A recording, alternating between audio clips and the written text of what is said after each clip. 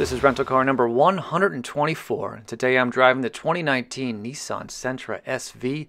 This is a compact car that seats 5 and retails for around $19,000. At least that's what Nissan's website says. I bet you can get this for a much better price. Anyway, Nissan's been making the Sentra since 1982, and this is the 7th generation of the vehicle, so it's been around for a while now. This one has 16-inch 10-spoke aluminum alloy wheels, and under the hood we have a 1.8-liter 4-cylinder engine. It's got Nissan's Xtronic CVT, that's a continuously variable transmission with Overdrive. Got 124 horsepower out of this thing, which, isn't too bad. And because you don't have a tremendous amount of power, you get some pretty good gas mileage. 29 miles per gallon in the city, 37 on the highway. This thing has a 13.2 gallon fuel tank. Gas by me has gone up considerably in the last month or so, so it's now $2.99 a gallon in the Chicago suburbs. So that means you can fill this thing up by me for around $40. Alright, so that's a lot of numbers and specs. Let's talk about what it's actually like to drive this car, and I want to start with acceleration. First off, acceleration is fine. Look, I couldn't find any reliable 0 to 60 numbers online, but in my experience, it was around 9 to 10 seconds. So, it's not a super fast car, but there's really nothing wrong with the acceleration on the Sentra. You gotta remember, you're only getting about 124 horsepower, so this thing is built, well, for miles per gallon more than it is for speed. But I didn't have any issues over the course of the 2 days that I drove this car, and I never felt like I needed more speed than the car was giving me. But if you're looking for something super fast, you might want to look elsewhere at this price point. I also didn't have any major issues with handling. I felt comfortable turning at high speeds and also comfortable parking the car. And overall, it's pretty responsive and it hugs the road well, so handling-wise, I had no issues at all. The only issue I had was probably cabin noise, and it's a minor issue, but at high speeds I did find that I had to turn up the volume by about 10–15% just to hear what was going on in my audiobooks, my podcasts, but that's really not a deal breaker for me. So cabin noise is good, handling is good, and acceleration is fine. But just take all that with a grain of salt because, well, I'm not the pickiest driver out there, so I can tolerate quite a bit before I start to complain. Here's the key fob, Nissan standard fob, an oval shape with nothing on the back and 4 buttons on the front. Lock, unlock, a trunk release right here, and then a panic button. Because you get a key fob without a physical key, you also get a push button start. It's right here on the dash, and when it turns on, it kind of illuminates in a soft red color. Here's the steering wheel setup. You got a toggle switch right here to adjust things on the center display right there, and a source button to cycle through the radio, XM radio, and also Bluetooth connectivity. Down below there we have a volume control right here, and then an additional menu button right here to interact with the screen in the gauge cluster. On the right hand side we have our voice assistant button along with a phone button to answer and hang up phone calls, and then your cruise controls right here. Up above we have a nice gauge cluster. Pretty big dials, RPMs on the left and a speedometer on the right with a fuel gauge down here and a temperature gauge down in here, and then a pretty nice big screen in the center. If you'll notice, you get a clock. It says it's 2:12 a.m. Trust me, it's not 2:12 a.m. right now, but you get a clock in the upper left-hand corner. It tells you what temperature it is outside the vehicle up top. And then right now I have it on the driver assistant aid screen. So it just kind of tells you what technology is active to help you driving. This one will give you an indication if you're getting too close to the vehicle in front of you, if that vehicle is slowing down. It just kind of beeps at you to let you know that you need to pay attention and probably stop the vehicle. Let me see if I can cycle through a couple other screens for you. And I'm just pressing this button right here. No warnings on the vehicle, which is a good thing because it's brand new. You'll notice down here you have the odometer showing that it's only got about 7,000 miles on it. Also, we're in park, just in case you're curious.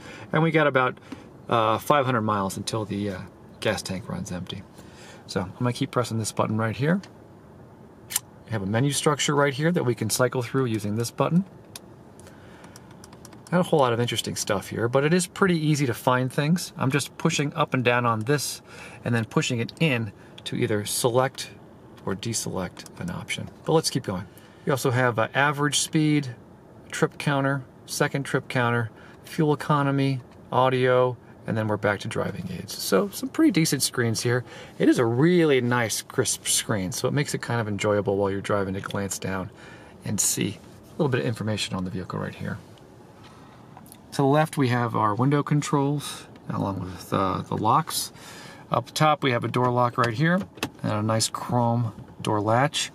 Up on the dash we have the buttons to turn on and off eco mode, traction control on and off, a button right here to adjust the brightness of the display up there in the gauge cluster, mirror controls, and then a trunk release.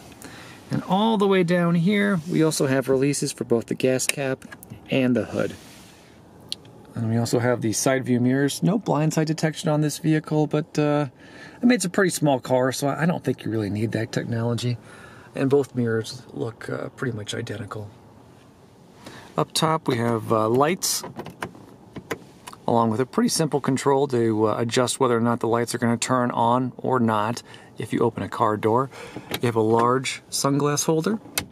And down below there we have a simple rear view mirror, no buttons of any kind on it, just a simple toggle switch. And you'll notice there are no garage door buttons anywhere on this vehicle, even up here on the sunshade. So you will actually have to carry around a physical garage door opener if you're lucky enough to have a house that has one of those. Down below there we have our hazard button, along with your airbag for the passenger indicator right here, 2 vents, and then a pretty nice screen right here. It is a touch screen. It's got dedicated buttons down here to adjust through what I would consider all the important features, right? We can go to our connectivity screen. I'm connected via Bluetooth right now. We can go to the phone screen. There's quite a bit here. You can see your text messages, your phone book, your call history. And then our settings screen and our info screen. Actually, I haven't looked at the info screen yet, so let's take a look. System information. Yeah, that's pretty boring stuff. Just the software updates. Vehicle data information. Wow, we can transmit recorded vehicle data to Nissan. Sure, it's a rental car, I don't mind. But it doesn't look like there's anything really interesting to play around with. I think you do get dedicated buttons on the left-hand side to go to the main menu button, cycle through whether it's going to play through the radio, XM radio, or through your Bluetooth connectivity. You can adjust the track right here, a back button, and then right here is, I think, one of my favorite features. It's just a simple button to quickly adjust the brightness of the display, so you have one setting for day and one setting for night. And then a nice dial right here with live music starring to adjust the volume and turn on and off the audio. This has worked pretty well. I don't know why, but I always have trouble with Nissans and connecting my phone via Bluetooth.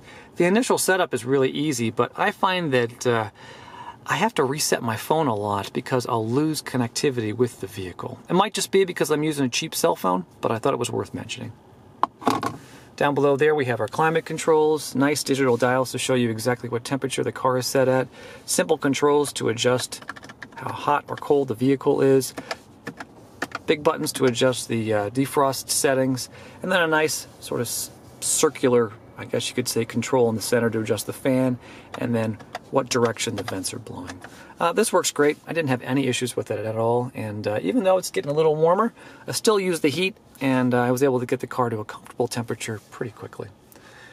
Behind there is the gear shift. You got a rubbery material right here to help you grip it, and then it's kind of shiny and got a nice plastic on top.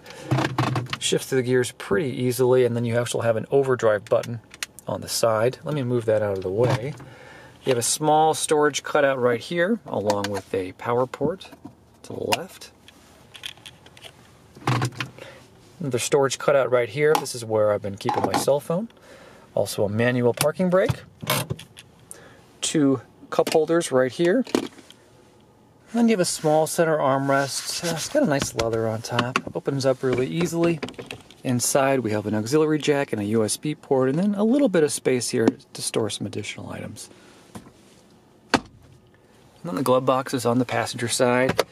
Pretty decent size. It's got some nice depth to it. You'll see we have all the owner's manuals shoved in here, and there's still plenty of room. So you should be able to haul around your own owner's manual, your registration materials, and maybe some additional stuff in here pretty easily. All right, so I jumped in the back seat, and on small cars like this, I like to push the driver's seat all the way back when I'm looking at legroom in the back seat. So that's what I've done. And despite being 6 feet tall and having the seat pushed all the way back, I still have 2 or 3 inches between my knees and the back of that seat, which is it's pretty good to see. No pockets of any kind on the back of the driver's seat, but you do get a small pocket on the back of the passenger seat. Not a ton of room, but it's always nice to have additional storage. On the back of the center armrest for the front seat passengers, we have 2 storage cutouts and then 2 USB ports at the bottom, although I would note these are both of different sizes, which is the first I've seen on any 2019, so that's kind of interesting. Not a whole lot of other amenities, just your standard window controls and door locks. Up top we do have a handle. We also have a center armrest. Oh, kind of tight. Folds down to reveal 2 cup holders, and then let's take a look at the car seat anchors. Wow, look at this. This is one of my pet peeves. I hate it when car seat anchors are buried, but these are, well, you can find them without even manipulating the seats at all. They're sticking out, so it should be very easy to install a car seat back here. All right, so let's close things out by taking a look at the trunk. Not a rectangular shape. That's usually my preference because it makes it easier to get suitcases and larger items back here. So those wheel wells do infringe on the space back here a little bit, but that's probably to be expected because this isn't a huge car. It's a small compact. So there's enough room back here, I think, to haul around what you need to on a daily basis. Onto the floor of this area, you also get a spare tire, which is always a great thing. And it's also great that those rear seats do fold down. You just have to pull up on these little pins right here, and the seats fold down without really any effort at all. It doesn't take any muscle. I would note, however, that that space, that little tunnel way between the actual trunk and the cabin of the vehicle is quite small, so getting larger items through the trunk and into the cabin of the vehicle might be a little bit more difficult, but it's great to know that if you do need to haul around something a little bit larger, at least you can. Alright, so that's pretty much everything end to end on the 2019 Nissan Sentra SV. I was glad I got this car. I don't think I got a chance to review it in 2018, so it was nice to see the 2019 on my docket. Anyway, after 2 days and about 160 miles, I'm going to give this one 3 stars, and that's 3 stars with a little bit of love in there because I do like the Sentra quite a bit. I just think at $19,000 you could probably get something a little faster and something with a little bit more technology. Anyway, that's just my opinion. Thank you so much for watching, and I hope you'll join me next time when I rent and review my 125th rental car. I'll see you then.